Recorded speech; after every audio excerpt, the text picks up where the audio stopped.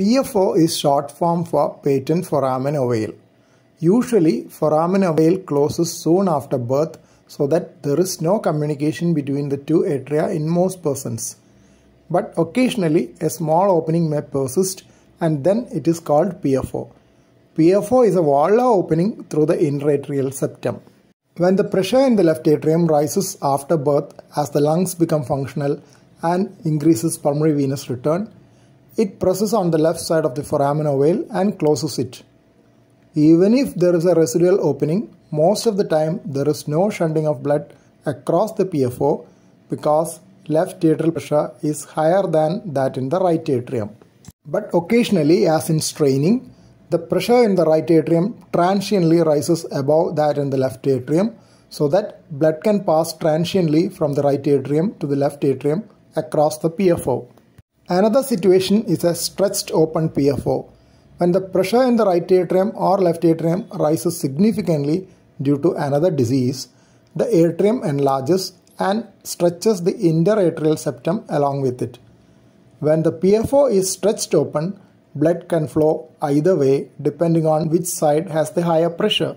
If it is the left atrium which is enlarged, the stretched open PFO will shunt blood in a left to right direction and vice versa.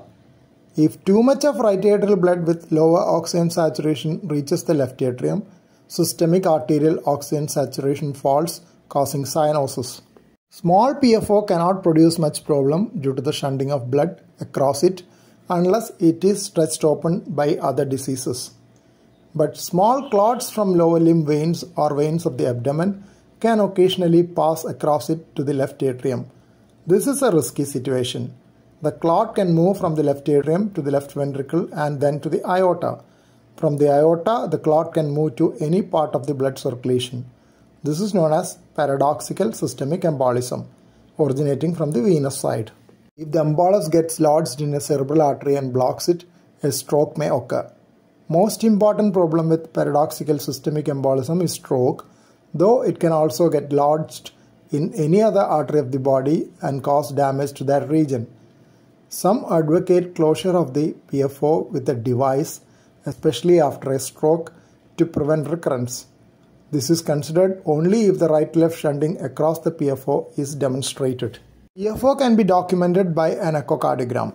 It will also show right-left shunting during certain types of strain, indicating the risk of paradoxical systemic embolism. The color Doppler echocardiogram shown here shows a left-to-right shunt across the PFO, most likely due to higher pressure in the left atrium as discussed earlier. Another test is transcranial Doppler, an ultrasound study of the head which looks for tiny air bubbles in the cerebral arteries. For detecting a right to left shunt across the PFO, agitated saline containing tiny air bubbles is injected into a right forearm vein. If the air bubbles are detected by the transcranial Doppler machine, it is presumed that tiny blood clots can also pass across the PFO to produce a stroke.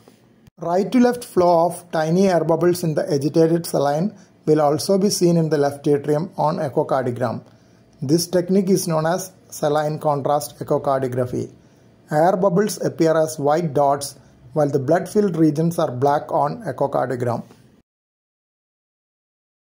Thank you for watching this video. Please subscribe, like, share and post your valuable comment below this video.